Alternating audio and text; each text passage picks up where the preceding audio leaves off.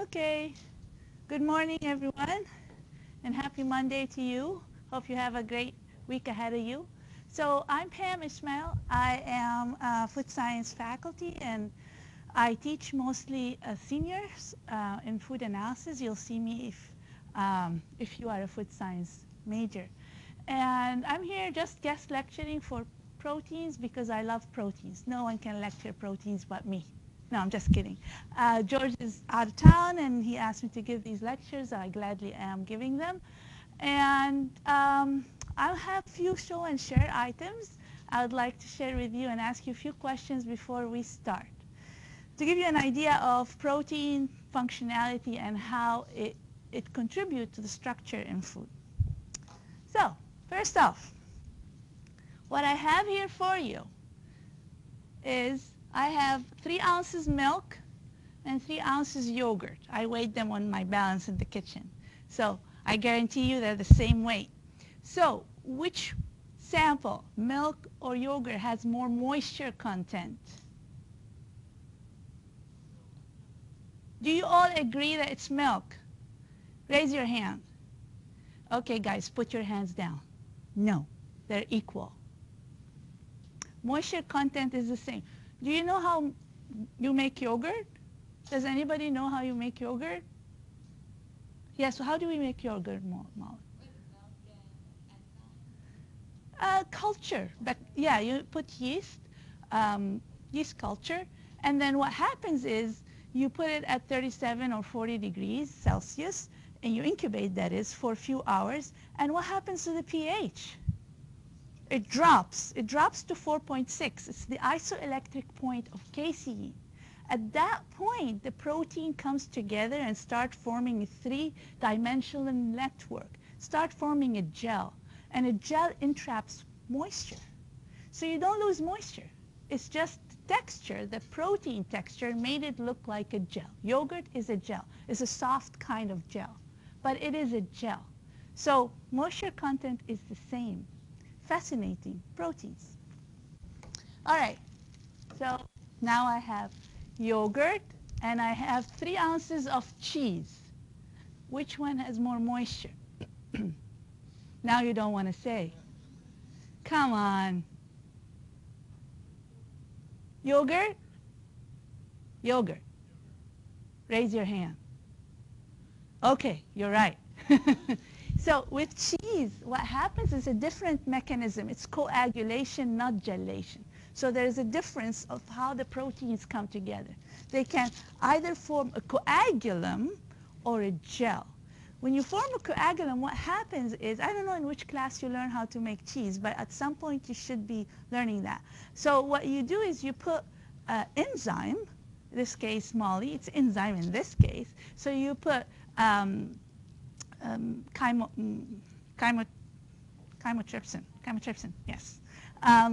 Or renin, it's called renin, or chymotrypsin. So what happens is the enzyme breaks down the proteins in a way that instead of forming a 3D network or a gel, what they do is they come together very, very strongly. They fuse together.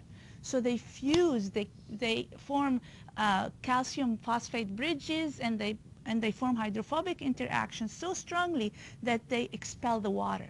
So when you're making cheese, you see that a curd is formed and the whey gets separated from the curd, so the water, the moisture. And then you take that curd and you press it even more, and then you go through the process of making cheese. But again, when you press it, you lose more moisture. So definitely the cheese has less moisture than yogurt. Okay, so gelation, coagulation, coagulum and a gel. So yogurt is a gel, cheese is a coagulum. Okay, so let's say you want to make bread. So you start by forming your dough. I made this dough last night.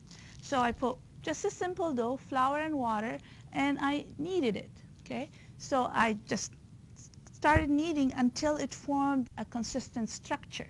So now I have a very pliable, like Play-Doh dough, okay? So it can elongate, and then you can shape it the way you want. What causes this pliability or elasticity and viscosity, because you have extensibility and you have elasticity. So it extends and go back to its original shape. What causes this in your dough? The gluten. So in wheat, do we have gluten? Come on. No, we don't have gluten. We have gluten-forming proteins. So you have gliadins, glutenins. When you put them in water, they're going to interact with each other and form a viscoelastic network known as gluten. So there's no gluten in wheat. There's gliadin and glutenin, gluten-forming proteins that form a viscoelastic structure. Here it is. If you can see this from afar.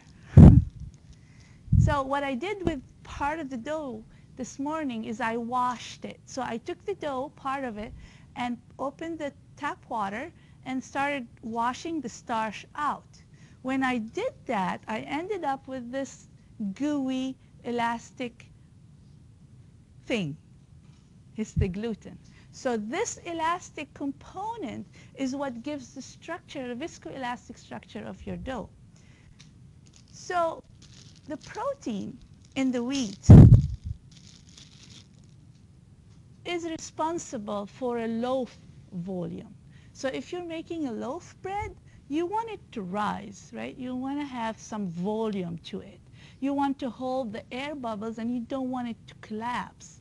So the gluten in the dough is what makes the dough rises, the elasticity and viscosity, the viscoelastic properties. So it rises, but it doesn't break because it's elastic enough, it's strong enough to hold the air bubbles. The air bubbles are basically your moisture that evaporates upon baking. So you will form these cells and then you will have a very nice structure. So a strong gluten, the stronger the gluten, the higher is the loaf volume, because you have this strong elasticity and then you have this strong hold of your air bubbles. So another type of bread is pita bread. Are you familiar with pita bread? Okay, so pita bread is another form of bread. It's flat, okay? So you don't want volume. You do not want it to rise. You want it, when you make the flat bread, you get the dough and then you extend the dough to make it a thin sheet. You don't want it to be too elastic. If it was too elastic, elasticity by definition, it goes back to original shape and it shrinks and then the dough, the bread becomes thick. You don't want that in pita bread. You want a very nice thin bread. So what happens is you choose a wheat product or wheat grain that has less strong of a gluten-forming protein.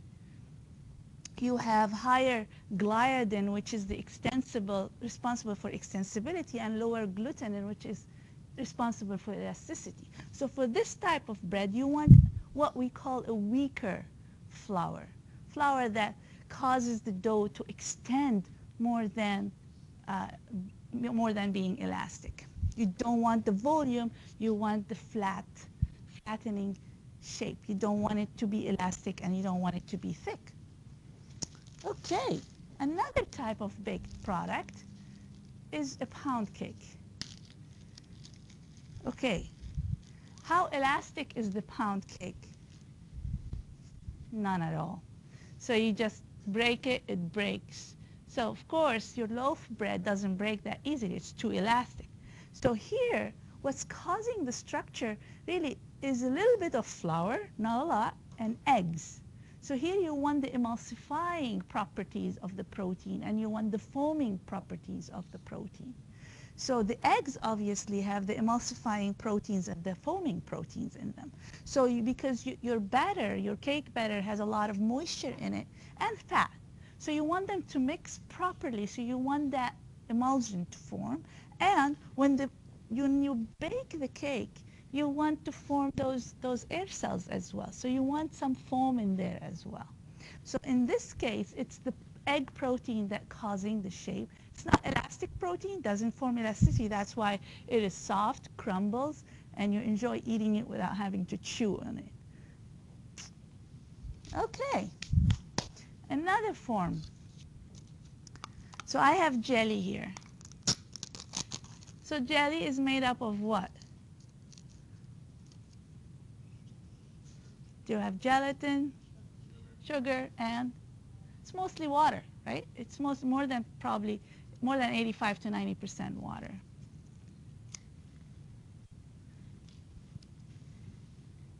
Thank God it didn't fall. Okay, so the idea is it's a gel, right? What's the percentage of protein in this, do you think? Give a number. I just gave away something I shouldn't have. Give a number. Any number. Good morning.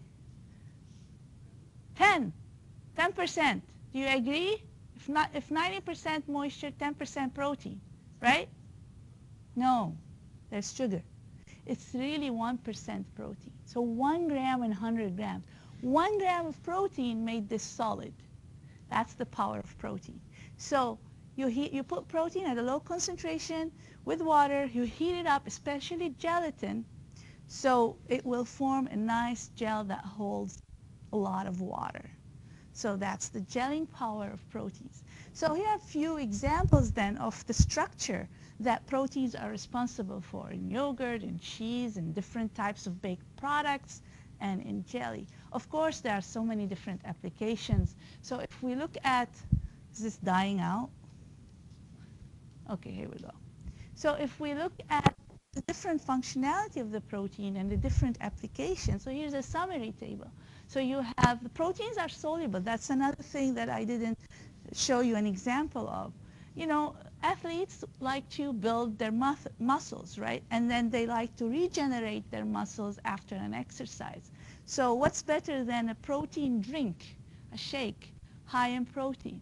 So you want to choose a protein that is soluble. Not all proteins are soluble in water at different pHs. So you select a protein that goes in water very quickly, like whey protein from milk. Goes in water very quickly, so you can have high percentage of protein in a beverage, and the beverage still stable and drinkable and tastes good. Of course, protein holds water. Because they hold water, you can use them in applications like meat patties. So in meat patties, what happens when you have a meat patty and you cook it and you put it, what do you see comes out of that meat? What? What comes out of the meat when you cook it and you put it on a plate? Water. Syneresis, water and fat comes out. So there is a cook loss. So if you are buying the meat patty to put it in a McDonald's Big Mac, you don't want to lose weight because water is money. So you want to make sure that water and fat remains in that meat to get the money worth of it. So oftentimes they add whey protein, for example. The whey protein holds water, help in emulsification, help hold the fat as well. So that is an application. Do you know what surimi is? Huh? No? It's like a fish paste kind of thing. Ooh, yeah. But you also add protein to it to make sure that it holds well water. You don't get syneresis upon processing and cooking. Yogurt, sometimes you add additional protein so that you don't see syneresis. Sometimes when you open a container of yogurt, you see some water on the top. That's not a really attractive quality. So you want to make sure that the water is held, so sometimes they add a little bit more protein. Of course, gelation for all type of meat product, tofu, for example, from soy, you add sometimes during the processing some calcium in there to help calcium bridges between the protein and form a nice 3D gel network. Emulsification, of course, mayonnaise, cell dressing, wherever you have aqueous and you have lipid or oil or fat, you want them to stay mixed together, so protein plays a role there. And foaming, you know, you have ice cream. Ice cream is a system of foam and emulsion because you have the aqueous, you have the fat, so you want them to be emulsified, and you want to incorporate air. So you have a foaming system.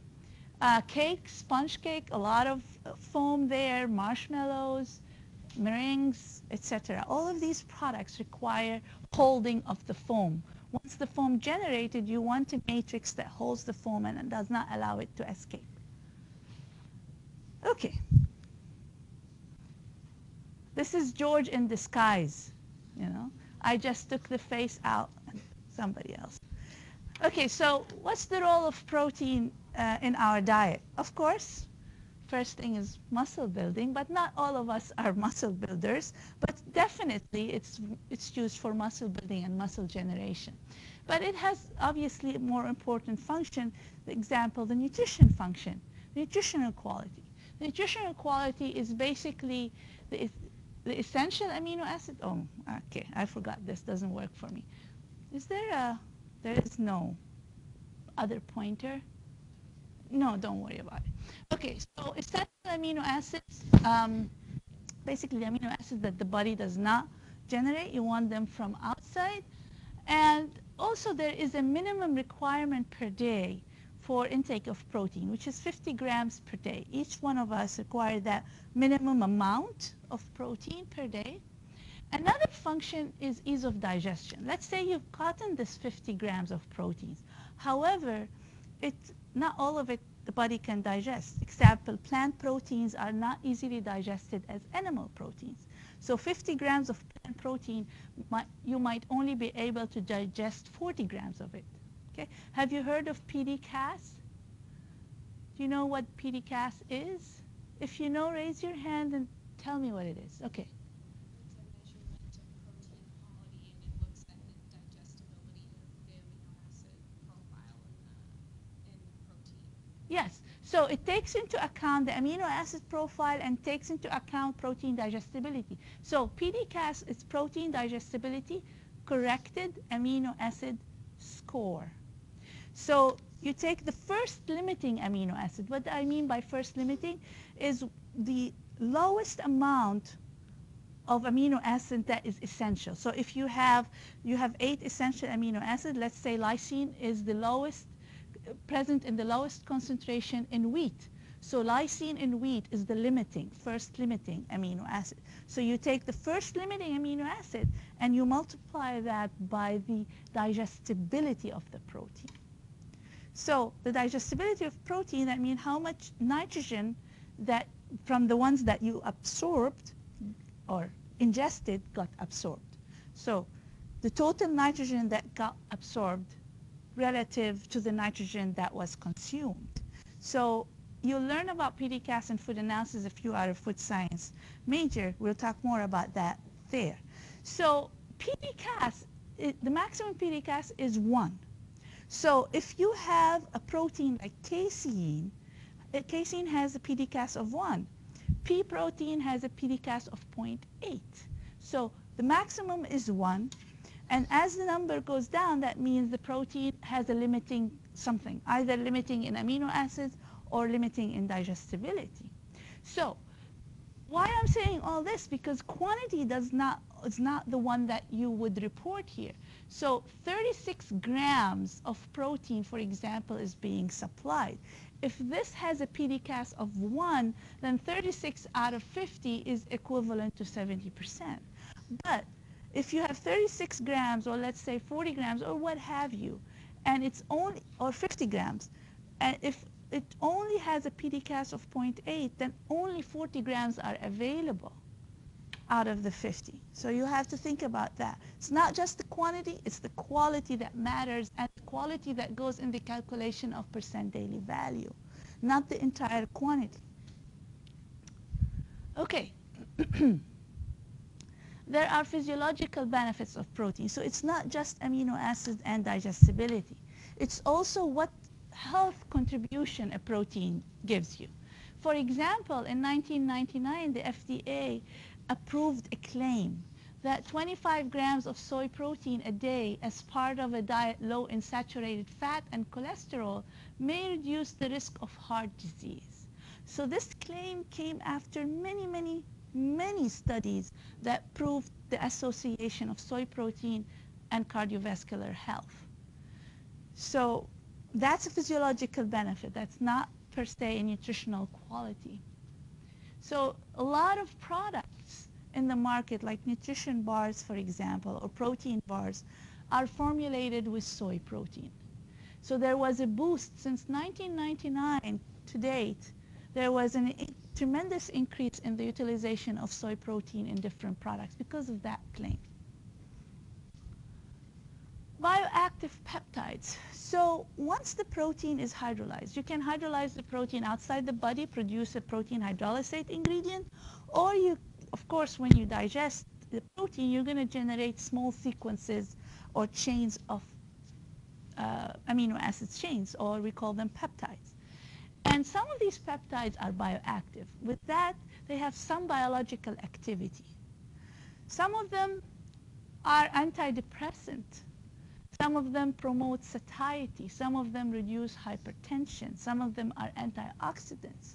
So there are some physiological, biological benefit to peptides coming from proteins upon digestion. Other indirect benefit is association of phytochemicals, which are chemicals that comes from plant. They come from plant, and they have physiological benefit, such as isoflavones. There are phytochemicals present in soy. They're hydrophobic relatively, so they like to associate with hydrophobic moieties. Proteins have hydrophobic residues in them, so they like to live with the protein or associate with the protein. So when you consume soy protein, you are consuming phytochemicals as well, with a long list of physiological benefits. All right.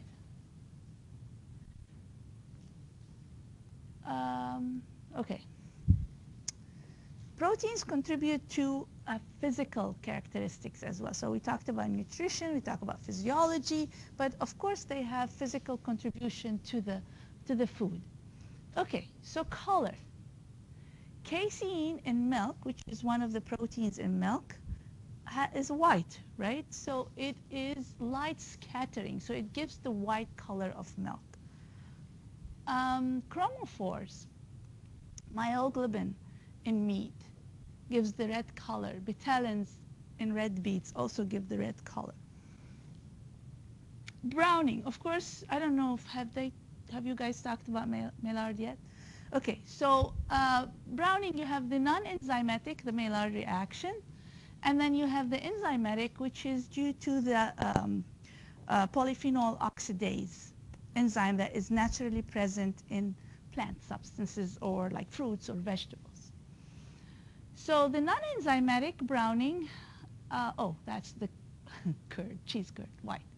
The non-enzymatic browning is their interaction of proteins, amine groups from proteins, and reducing sugar. You'll learn about that, I think, when you talk about carbohydrates. You haven't done that yet.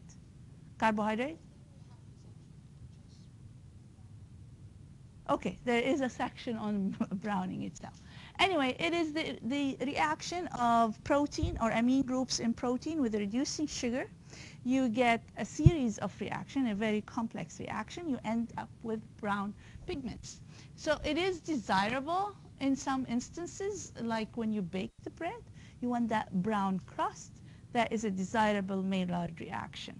But in a beverage, which I forgot to bring with me, if you have protein and you have high fructose corn syrup, fructose is a reducing sugar, and you leave it on the shelf, eventually that juice-based product will get brown, will brown over time. So this is undesirable browning.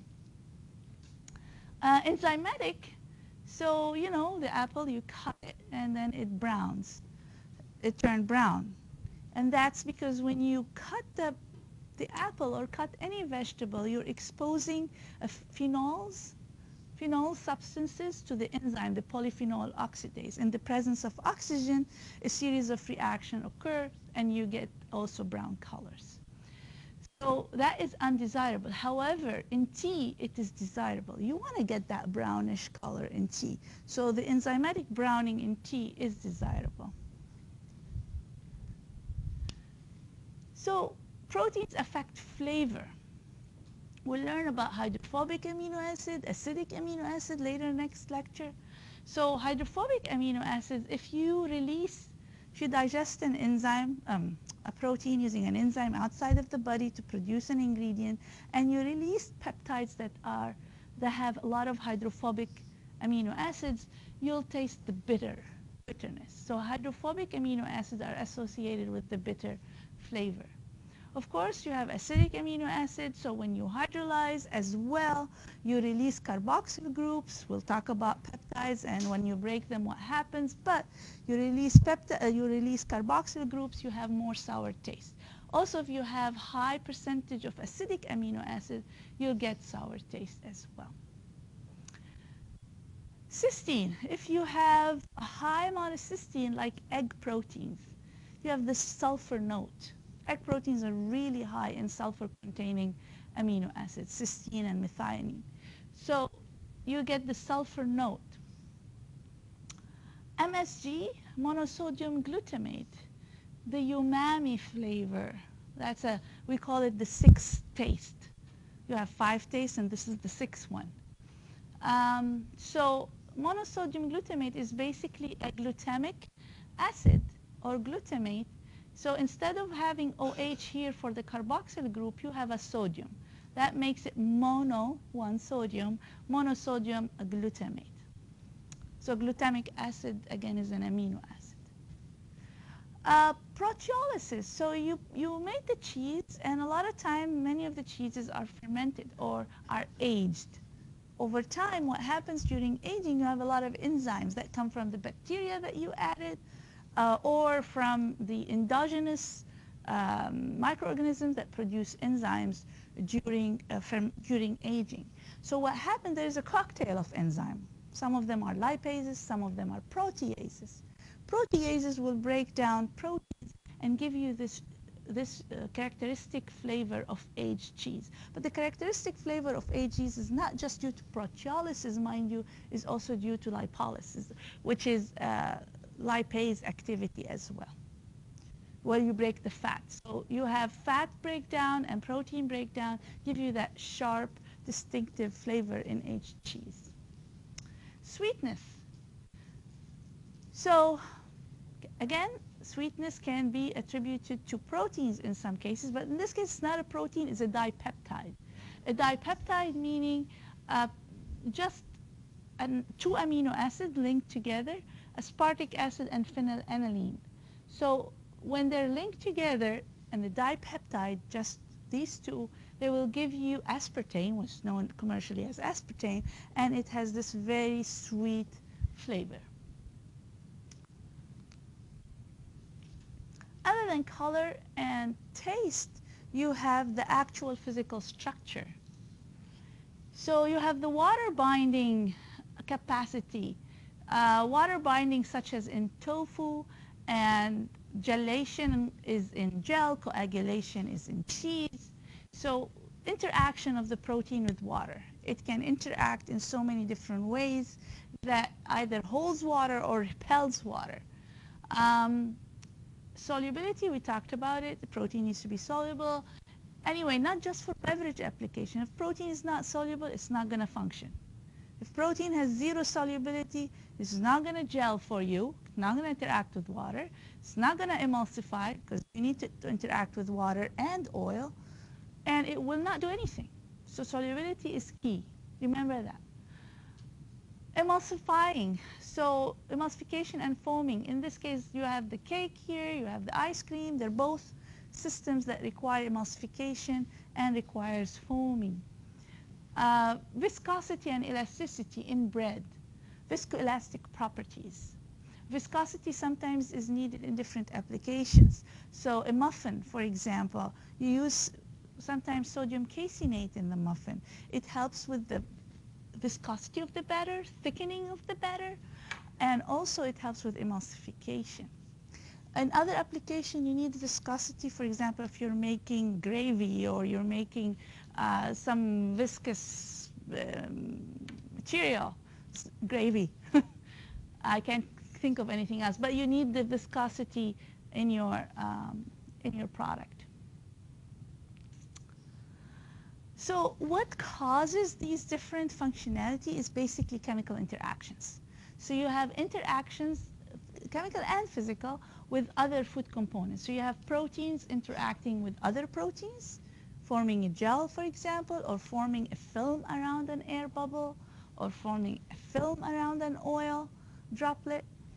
So interaction with proteins, interaction with lipids, as in emulsification, interaction with sugars, such as the Maillard reaction, interaction with water, obviously, through many different types of chemical bonding.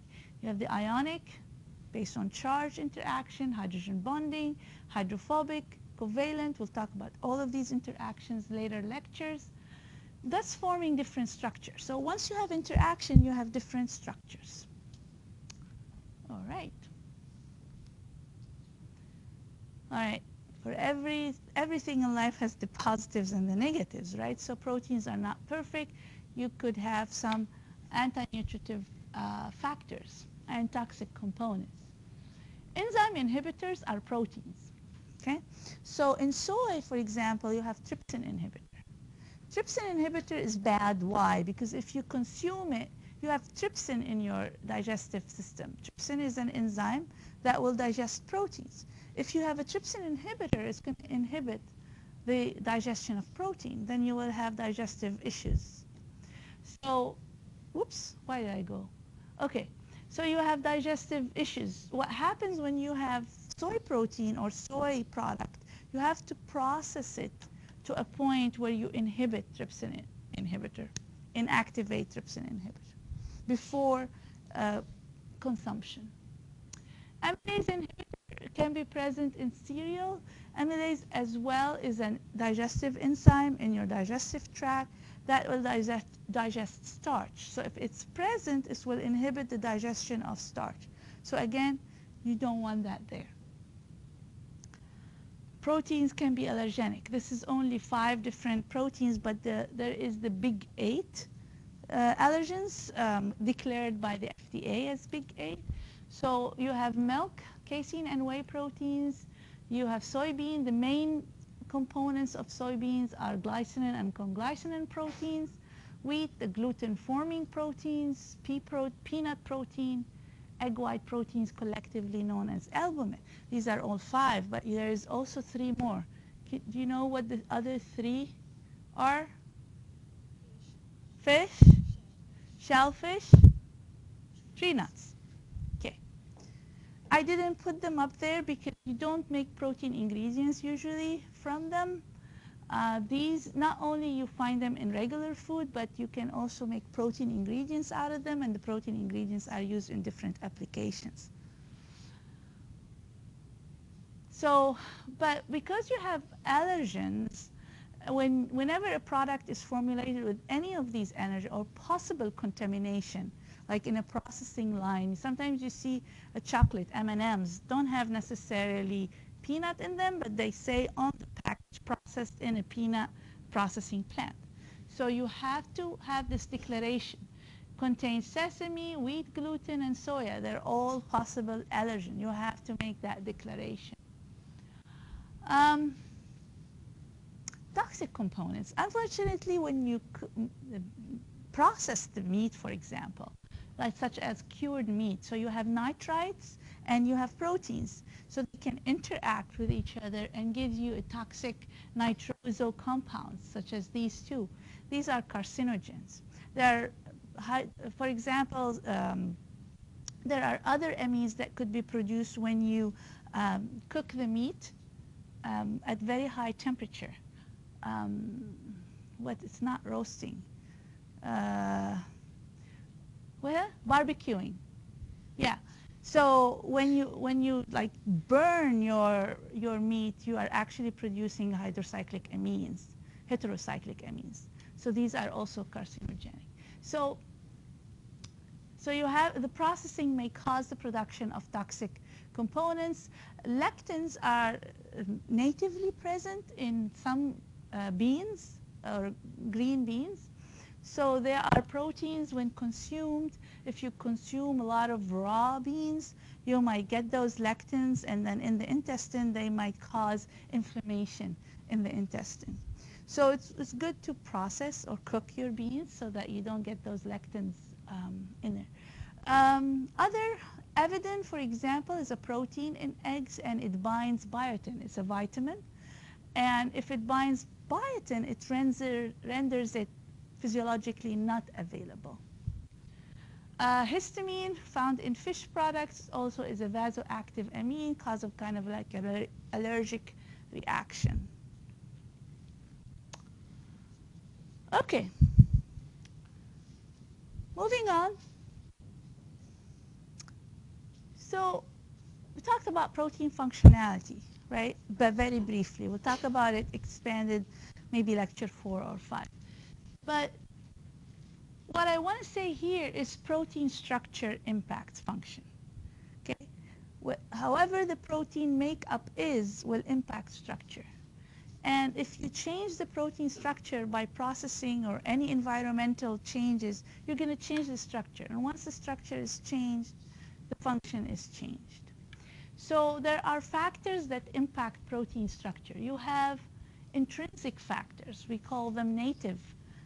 What makes the protein a native protein or in its natural form, original form. So intrinsic, that means native to the protein itself. So of course, different protein sources have different structure. Egg milk, example milk, and soy. They're different proteins. They have different makeup.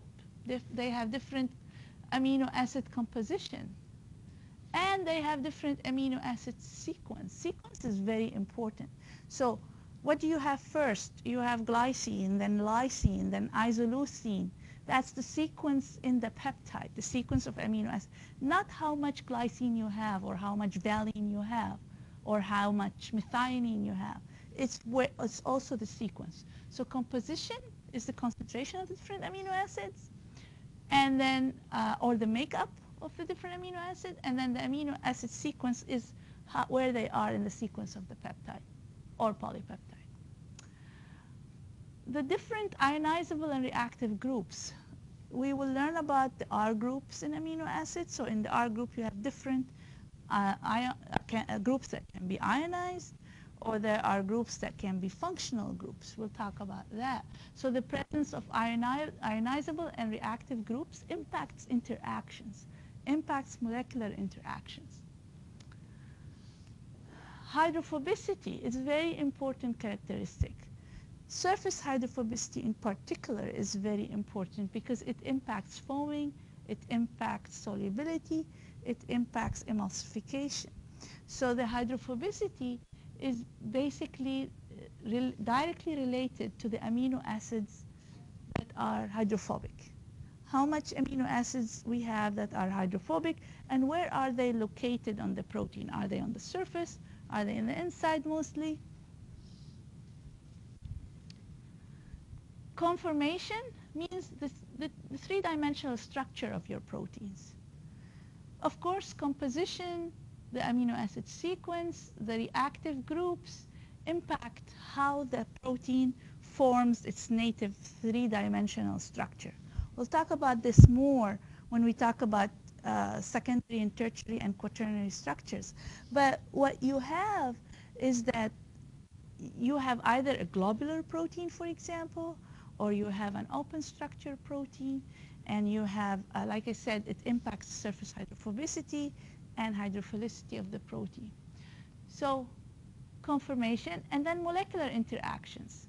Interaction within the protein itself and interactions with other components in the system. So these are all intrinsic factors that dictates the protein structure. However, proteins, usually we don't eat raw food, right? Oftentimes we process the food. And when we process, there are different extrinsic factors that play a role. So we have environmental factors such as the pH of the system, the temperature, the ionic strength or presence of salt, that is. So all of these may impact the ionizable groups on the protein, may impact the structure. Temperature might cause the protein to denature. So they might impact the formation of the protein or the conformation of the protein. Processing, drying, heating, using solvents to extract the fat, what happens to the protein after exposure to hexane. Storage conditions, you have a denatured protein in a nutrition bar. Have you heard of a protein bar hardening? So the protein bars harden over time. Because during storage, these proteins have been heated, exposed to heat. They're denatured. Because they're denatured, you have active groups on the surface. They might interact with each other and you form polymers. And once you form polymers, you have this hardening texture. You have when you bite, it's a hard texture. And then there is a whole list of protein modification. You can modify the protein by enzymes, by chemical reagents, physical treatments like high pressure, for example, natural reactions like the Maillard reaction, and biotechnology or genetic engineering. You can change the structure of the protein by all of these different mechanisms, and this you will learn about in chemical reactions if you are track A, food science major. Okay, so with all of this, you have your native structure turns into a denatured or modified structure due to extrinsic factors. So you will hear us talking about denatured proteins and causes of denaturation of the protein. So any extrinsic factor can have a bearing on the protein structure. With that, you have an effect on protein functionality, which is a functional property is any physiochemical property that affects processing and behavior of food systems as judged by the quality attributes of the final product. Quality attribute could be texture, could be flavor, could be color, anything. So you have the organoleptic, which is taste and color properties. You have three categories of functionality. You have the one that we call hydration, interaction with water mostly, so solubility and water holding. And then you have the surface properties. The surface properties of the protein that allows it to interact with an oil phase and an aqueous phase, such as an emulsification. The surface properties of the protein that allows it to interact with foam or air and allows it to interact with aqueous as well in a foam system. You have the structural properties that impacts viscosity, gelation, and viscoelastic properties. These you will have a visible, you can see a visible texture impact of the protein. So we'll start with intrinsic factors. So we'll walk our way to cover all these topics in the coming lectures. But we're going to start with the impact of intrinsic factors. Okay, so impact of intrinsic factors, we talked about amino acid composition, so the makeup, the concentration of the different amino acids, and their sequence, structural configuration, how the protein goes from primary to secondary to tertiary, and in some cases also quaternary. We'll talk about that. The molecular interaction, whether within the protein itself or with different proteins to form a quaternary structure or with different components in the matrix. And then we'll talk about the biochemical properties, the hydrophobicity of the protein and the net charge. These are very important characteristics that impact functionality. So proteins from different sources differ in all of these. Because proteins are different, they're very complex molecules, each protein will function differently. You won't find two proteins from two different sources exactly the same. Soy protein is different than milk proteins, and it's different than gluten proteins. So you won't find two different sources with the same structure, same function. All right, let's start from the very beginning. I'm sure all of you have taken this at one point in time, but a refresher is important, especially when we want to understand the impact of structure on function. All right, so basic structure, your amino acid. Your amino acid is composed of a chiral carbon most of the time. There are some cases where you don't have chiral carbon. A chiral carbon means it has 4 different bonds. So it is bonded to 4 different functional groups. That's a chiral carbon. Glycine, for example, is one amino acid that doesn't have a chiral carbon because its R group is H. So there are amino acids that don't have chiral carbon, but in most cases, you have a chiral carbon. This carbon here, it has an hydrogen, it has an amine group, and a carboxyl group. So you want to know the names of these groups. Amine group, carboxyl group, this is acid, this is base, your hydrogen, and then the R group. Okay, talk about the R group in a minute. But this is the natural configuration, and we call it the L configuration, or left. What's on the left is your amine group. This is the natural configuration of amino acids in food. All right. At neutral pH, so you got this amino acid in a neutral pH, close to 7. What happens here, the amine group picks up a proton. Proton is a H+. So then it carries a positive charge. The carboxyl group, it's acidic. Acid wants to give out a proton. They're very generous with their protons. So it will give up its proton, and it becomes negatively charged. So the carboxyl group donates a proton. The amine group picks up a proton. That's what differentiates base from acid. Bases like to pick up protons. Acids like to give you protons. Okay? And then, so this is basic because it's giving you a proton, or taking up a proton, sorry. And this is acidic, it's giving a proton. So having base and acid at the same time makes it a buffer. I don't know if you ever heard, but proteins are excellent buffers because they have the amine groups and they have the carboxyl groups. What is the definition of buffer? What does a buffer do? You guys should know this. I'm sure you do. Don't be shy. Tell me, what is a buffer? I like people to talk to me. Okay. What's that? Yes. Perfect. It resists change in pH. How does it do that? So if I'm titrating with an acid, so I'm giving, let's say I'm titrating with HCl. So I'm giving the systems protons. Okay? So this eventually, carboxyl group will pick up a proton. There are excess protons in the system. Why not pick up one? So once it picks it up, the pH does not drop because it got picked up by a carboxyl group. All right, let's do the other way. If you're titrating with NaOH, so you're giving OH minuses to your system. With the OH minus, the more you have OH minus in there, your amine group is going to say, okay, I'm going to give you my proton now.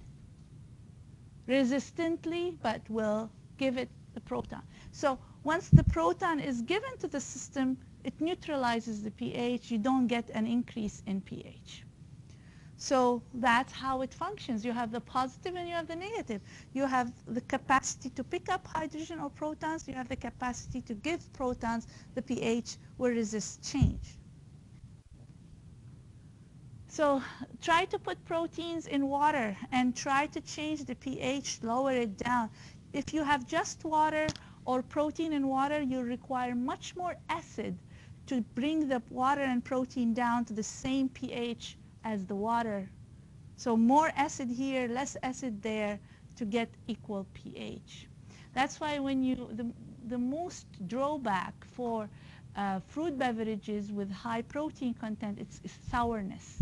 So there's a lot of acid added to make it a low pH to call it a fruit juice. All right. The R group, which is the last thing I'm going to talk about before I let you leave. So the R group is different functional groups. So it could be a hydrocarbon, it could be a phenyl group, a phenol group.